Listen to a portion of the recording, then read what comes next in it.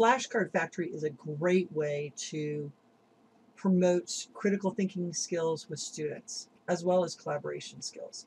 So in order to use Flashcard Factory, it's a product by Pear. It's a free resource. Make sure you log in with your Google account. Now, once you've logged in, you'll notice that you have a number of options here. So Pear is often known as a tool for creating interactive Google slide decks, as well as now they have integration for PowerPoint. But what we want to do is we're going to focus on the Pear vocabulary option.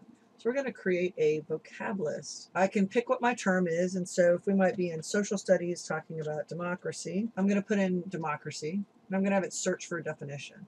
So there's a number of definitions you can choose from.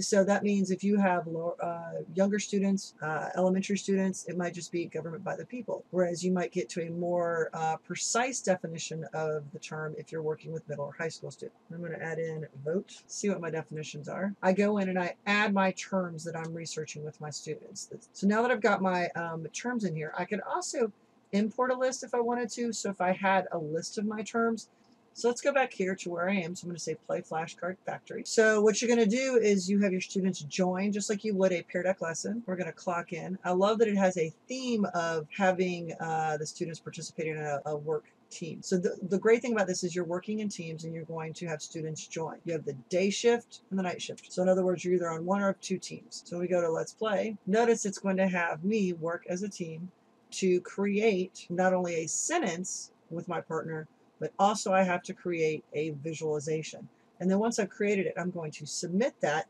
Students continue to create visualizations and examples of the key terms, and then the class will review those examples, and the teacher serves as quality control.